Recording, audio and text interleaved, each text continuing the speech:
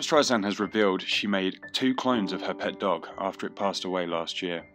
The singer and actor told the Hollywood publication Variety that cells were taken from the mouth and stomach of her 14-year-old dog Samantha to attempt the cloning. They have different personalities, Streisand said of the puppies, called Miss Scarlet and Miss Violet.